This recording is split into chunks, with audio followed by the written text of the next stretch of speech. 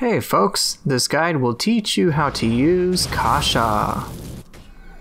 Let's talk about the stats on this soul core, beginning with the special effects. The first being, you have life drain whenever you hit with a yokai ability. Second, on Amrita absorption, you will move faster. At a max rank of 30, the life drain yokai ability hit scales up to AA+, whereas the faster movement on Amrita absorption does not scale whatsoever. The yokai ability itself is referred to as Hellfire Wheel. Summon a flaming wheel wielding a blazing whip to engage in hot pursuit of your enemy.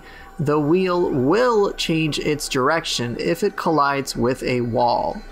The anima cost for this is on the higher end at 7 anima, while the attunement cost is insanely high at 10. As for the animation itself, there's a little bit of a wind-up, but you can respond almost immediately. However, you cannot use another soul core while this is out. This ability is fantastic at dealing damage and applying Scorch, making defeating your enemies that much faster. It doesn't necessarily do the most key damage, except maybe some with the whip portion of the ability, but by and large this is mostly an afterthought.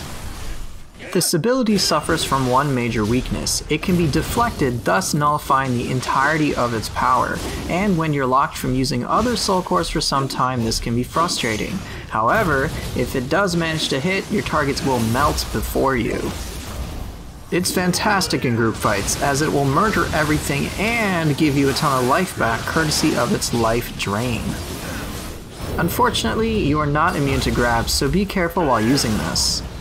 Benkei is normally pretty tanky. First thing I do is break his weak spot and reduce his ki to 0. Then I throw out Kasha and inflict Scorch and Confusion courtesy of my corrupted weapons. Benkei is now entirely helpless and must suffer the wrath of Kasha.